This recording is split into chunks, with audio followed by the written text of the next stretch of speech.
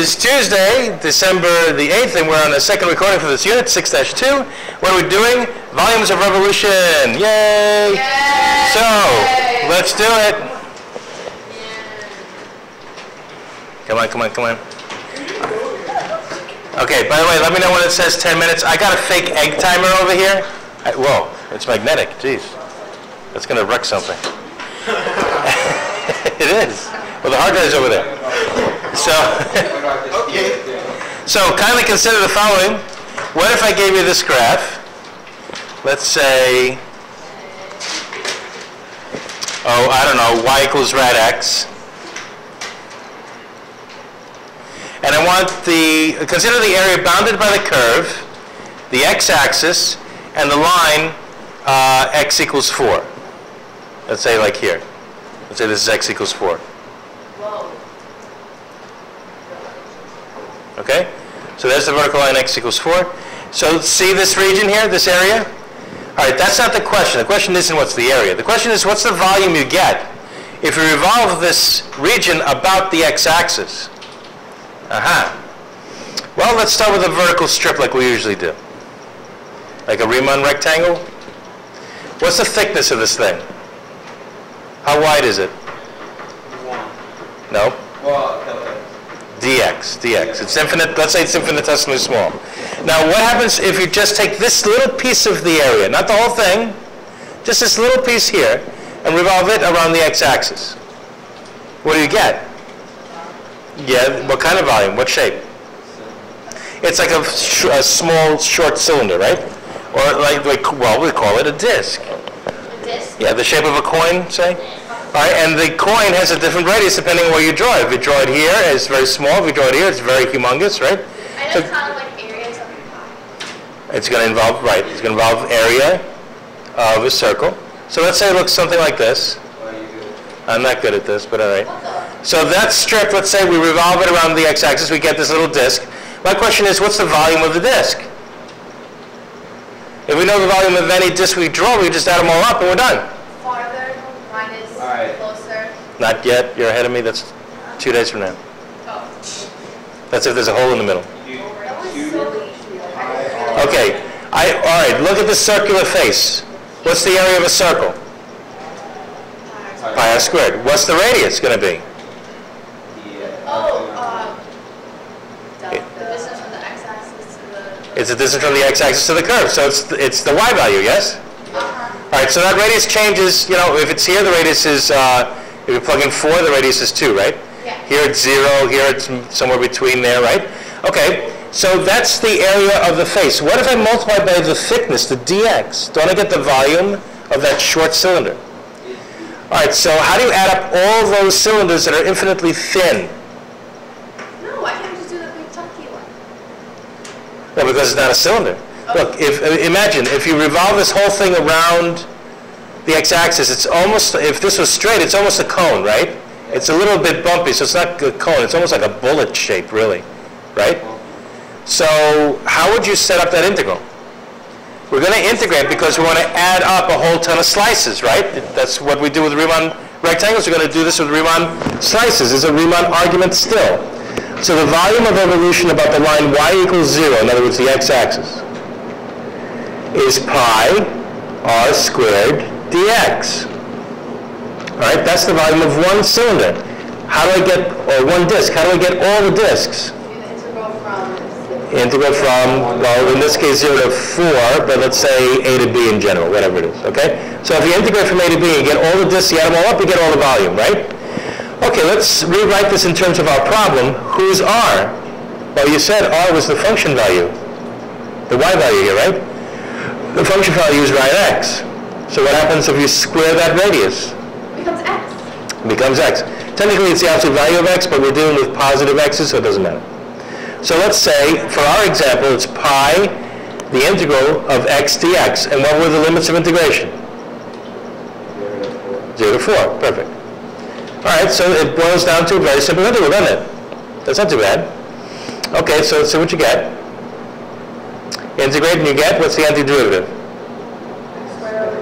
X squared over 2 times pi, evaluated from 0 to 4 using the first fundamental theorem.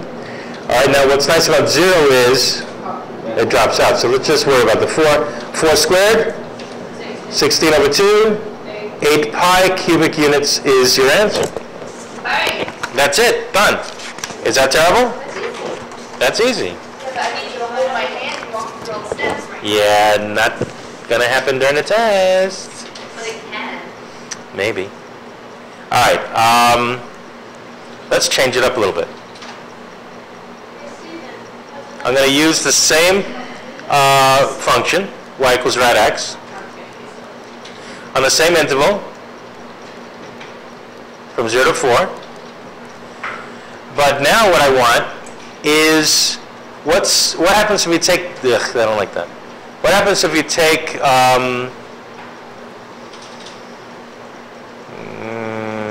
yeah, I don't like that either. A little bit higher. No, I don't like that either. It's got to be where it meets here. Zzz, boom. Okay, that's better.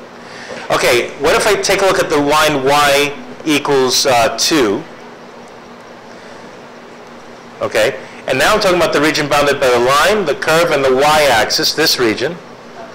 And I'm going to revolve it about the line y equals 2. Okay, so I'm drawing a Riemann rectangle. Its thickness is still what? How thick is that rectangle? The base of the rectangle is what? Dx, right? Just like last time? Now what's the radius of rotation? If I rotate this around the line y equals x, it looks sort of like this. Say, all right? So it's about this disk, all right? So I'm getting a little weird cone shape again, right? If you think of this reflected over here, it's a big sort of cone that's sort of inverted a little bit here. Okay, so how do you get the volume of this one slice, and then how do you add up all the slices to get that volume? Okay, the volume of revolution about the line y equals 2 equals pi r squared x. But what's r? What's this radius of rotation? How long is it?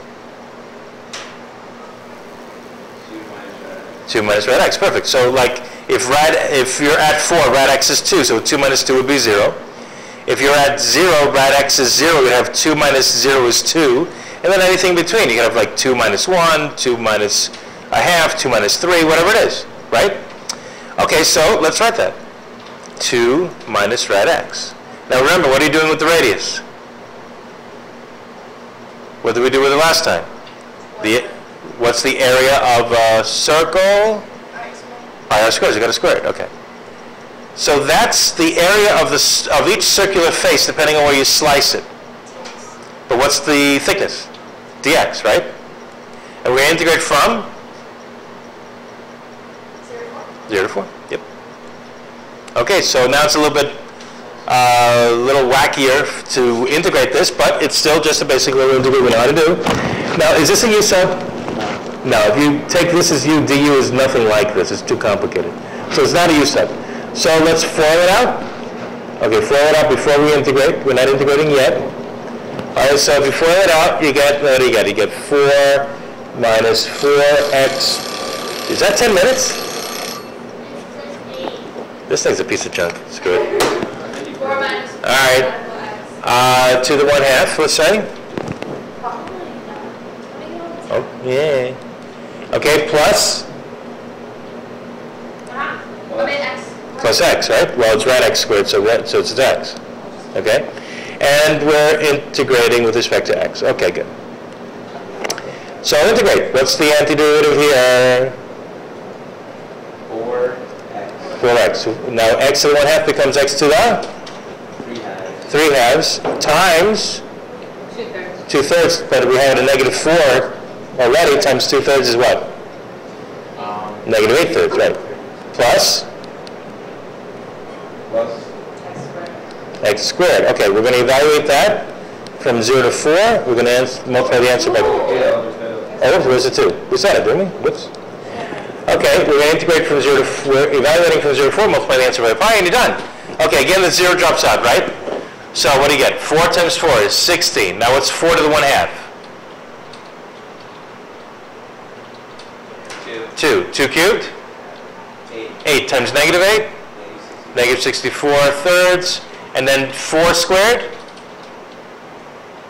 16 over 2? 8. Okay, so let's clean this up a little bit. Alrighty. Let's see, that's 24. So we really have pi times 24 minus 64 thirds. Multiply top and bottom by 3, you got 72 thirds minus 64 thirds is 8 thirds pi cubic units. Okay, I think we're done. Is that 10 point something? Yes.